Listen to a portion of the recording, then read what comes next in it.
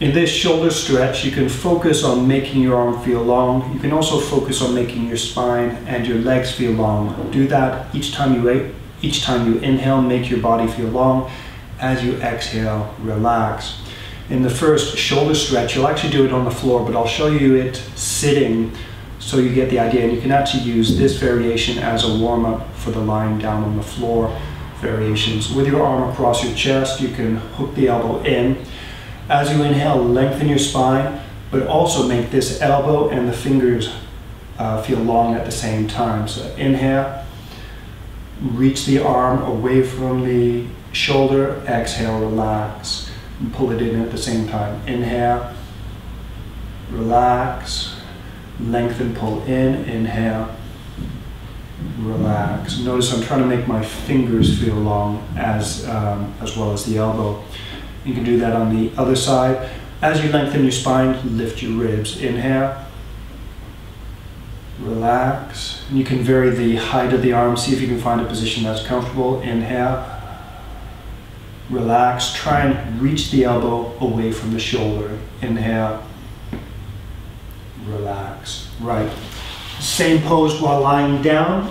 If you lie on your belly, reach one arm across your chest, place the shoulder on the floor. So in this action, what you'll be doing is lengthening your arm at the same time, lengthening your spine and your legs. Inhale and exhale. To get the stretch, roll onto your arm. And you can sink this side of your chest and this shoulder down, even your head down. Then as you inhale, lengthen your body, lengthen your arm, reach the elbow out of the shoulder. As you exhale, sink down.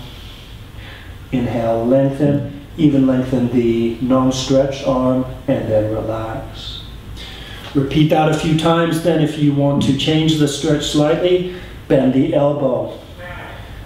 Reach the fingers down your back and take this hand, reach it up your back.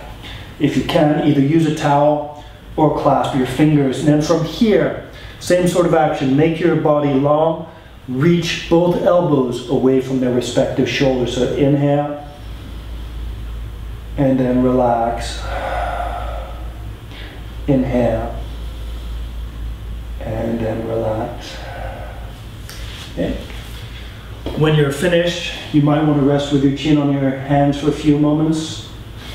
Then when you're ready, do the other side.